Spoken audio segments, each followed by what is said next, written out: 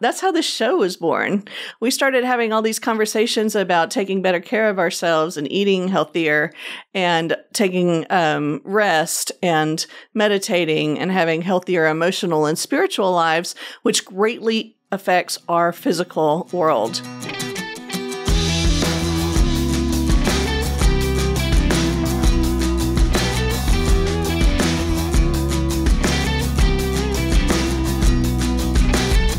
Hey y'all, welcome back to the Dr. Crockett Show. I'm your host, Dr. Susan Crockett. This is my lovely co-host, Ollie of Ollie-Woodstudios.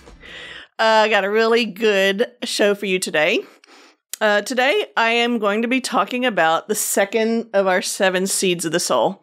So for those of you joining us for the first time, these colors represent our teaching curriculum. And today we are talking about the second one, which is heal. So just to review, the seeds go be, heal, love, give, grow, pray, and attune.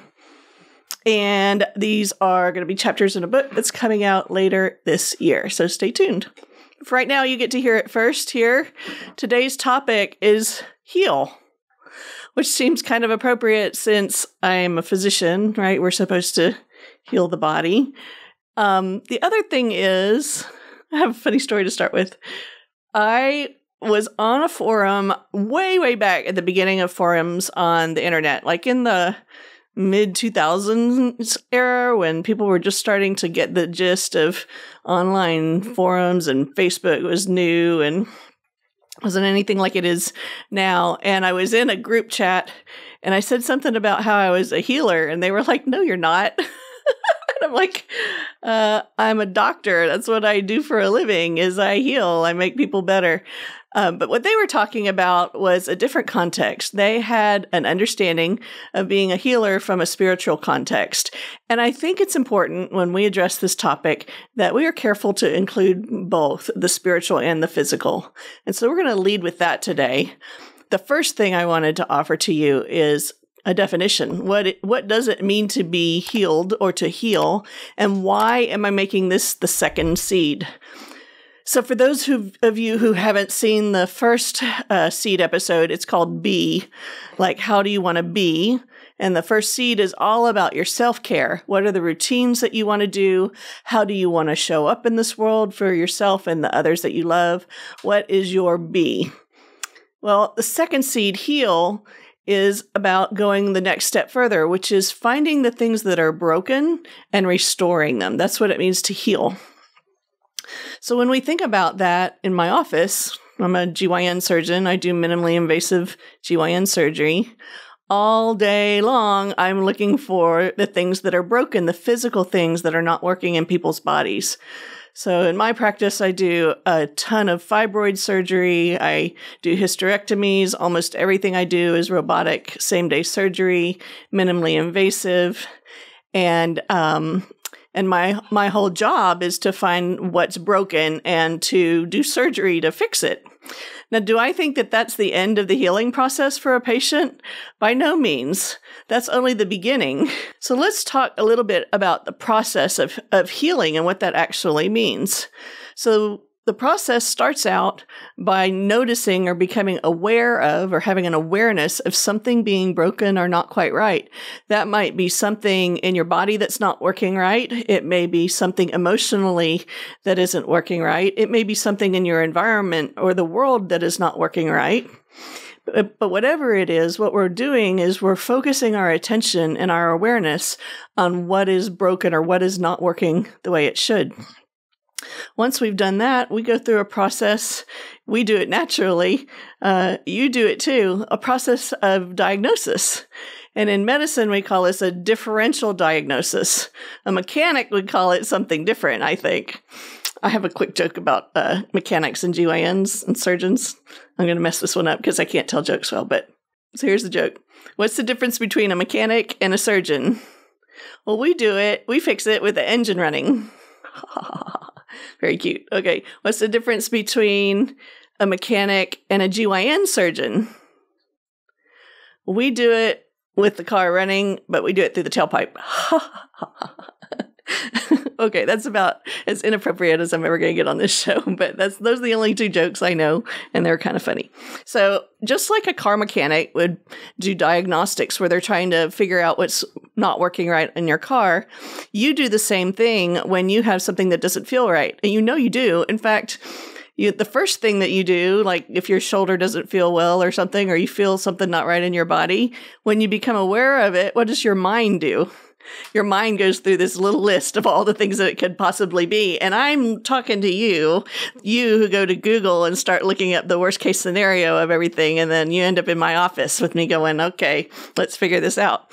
So then as a doctor, what I do is I sit down with a patient and I'm trying to figure out what are the possibilities of things going on? What are the most likely things? How do we best approach this scenario? And that's called being a diagnostician. So once I've identified that there's something that needs help with surgery, we book the surgery. We actually take the patient there. We most of the time do it with no narcotic recovery, same day surgery. It's super fun. My whole surgery world is about making surgery easier for women.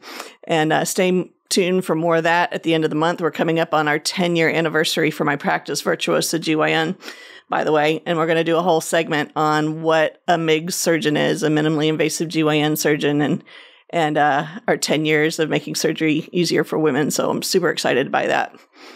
That's going to be in a couple weeks. What was I talking about? Okay, back to the fixing the patient. So we'll go to the operating room. My job as a surgeon is to have the correct diagnosis, but also know what to do once I get inside the patient.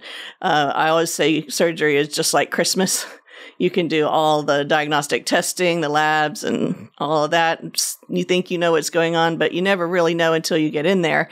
And then that's when the fun part of surgery begins, because it's a very creative endeavor where we're going and fixing people. So we get them through the surgery, but that is not the end of the process. And just like you would go through a process for your car being broken or having an emotional problem that is a spiritual or an emotional brokenness, the healing is just starting at that point. So without my patients having bodies that are healthy and able to continue the healing process, my surgery is worthless. In fact, when we see patients that have collagen disorders or autoimmune disorders, or who are just sicker patients, their bodies have a lot more difficulty healing and a lot more complications. And that's the other part of what I deal with in my practice, is dealing with the really complicated patients that not everybody else wants to take care of. So when we're talking about this in the post-op world, when I see my patients after surgery, we start getting into some discussions that have nothing to do with the actual physical surgery that I did myself. We start talking about all of the things in their life and their lifestyle that may be broken and need help in healing. And out of those conversations, that's how this show was born. We started having all these conversations about taking better care of ourselves and eating healthier and taking rest and meditating and having healthier emotional and spiritual lives, which greatly affects our physical world.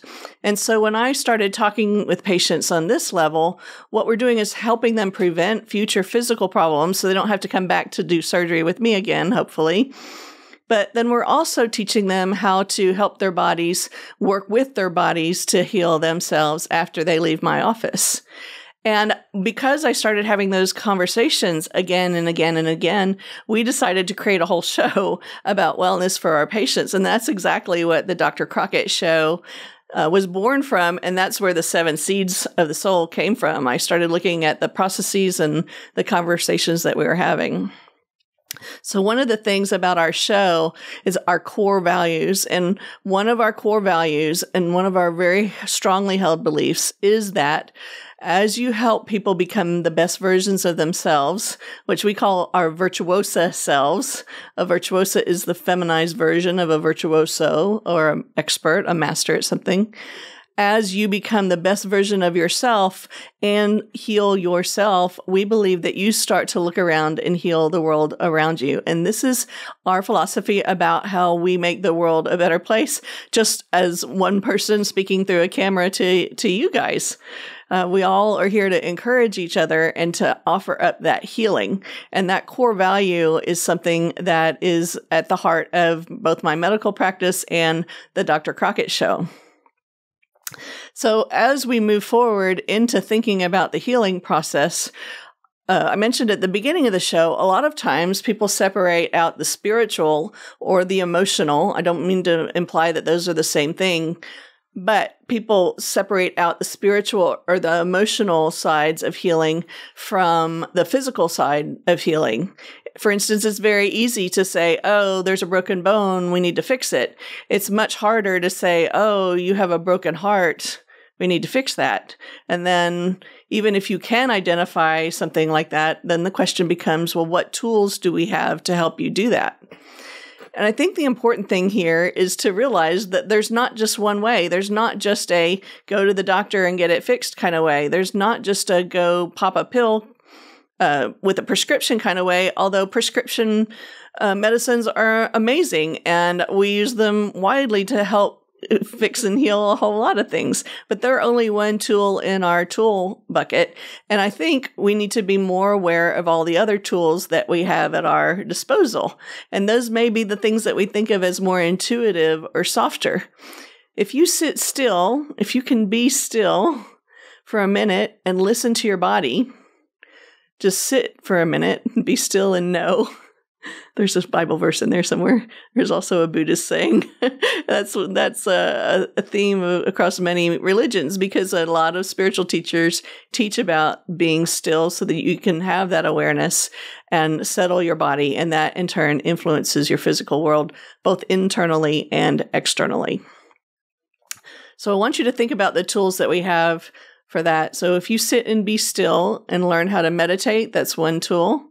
A lot of you are very have religious views, and we're not a show that teaches a specific religious viewpoint. We respect all religions, but a lot of people pray. Pray is a communication between us and the divine, a communication between what is in our heart and our soul with what is outside of ourselves. And so there are several types of prayer here that are helpful, and this comes into play a lot with healing. How often do you see people in the hospital who are sick being prayed for and prayer chains being set up? So the first side is actually praying for a result. That's called a petition prayer. Well, the other side of prayer, the flip side, is the listening side of prayer. And that's what meditation is, or contemplative prayer. So when you're contemplating or being still and receiving, that is another type of healing that you have access to. And you have spiritual helpers within your denomination or your religious field to help you too. The other thing that's really helpful is to learn to look outside the traditional realms of healing. I have a great respect and an increasing respect for practitioners of Eastern medicine. There's all kinds of Ayurvedic medicine, acupuncture, and naturopaths, all kinds of people that have wisdom and knowledge that extends beyond and is different than my understanding of Western medicine. And I think it's just an amazing thing when you start looking at the plants and the variety of healing that's available in nature. I think it's very arrogant for me to say that my way is the only way, or that the medicines that I have are the only things that help heal people. So I would encourage you to use your food as a medicine. We teach whole food plant-based diet on this show because of the incredible pharmacy and interactive properties of foods. And we have lots of videos for you to go back and look. Check out the broccoli episode. That was one of my favorite ones. So I want you to encourage to look around your world and see what is available for you to help heal yourself, and also what is available that needs healing around you that you can help heal in the world as well. This can also be a thought between the divides that are in our world. If you look at our political system, some may say that's broken. If you look at how masculines and feminines are interacting, there's a lot more talk recently about the patriarchy and the matriarchy and feminism and toxic masculinity and all of that. And what I would encourage you to think about is, as the mother of boys who I adore, I want you to think about more about healing the brokenness, that those divides and those things that divide us require compassion and patience and healing. And those may be harder to heal than me taking out a fibroid. So I want you to think about those types of things when you're thinking about healing also. And this can go from very micro down, from a cellular level, like what can you do to make your telomeres longer so that you live longer? What can you do to increase your mitochondrial health or your cellular health?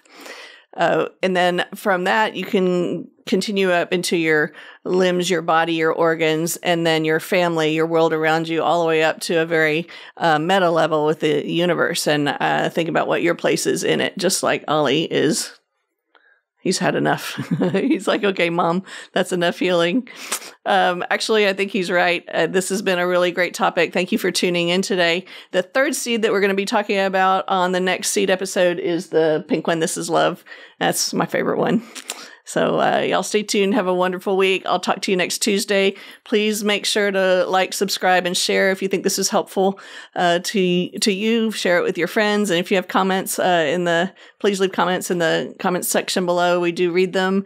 And I'd love to hear your ideas for more content. Until next week. See ya. Love you. Bye.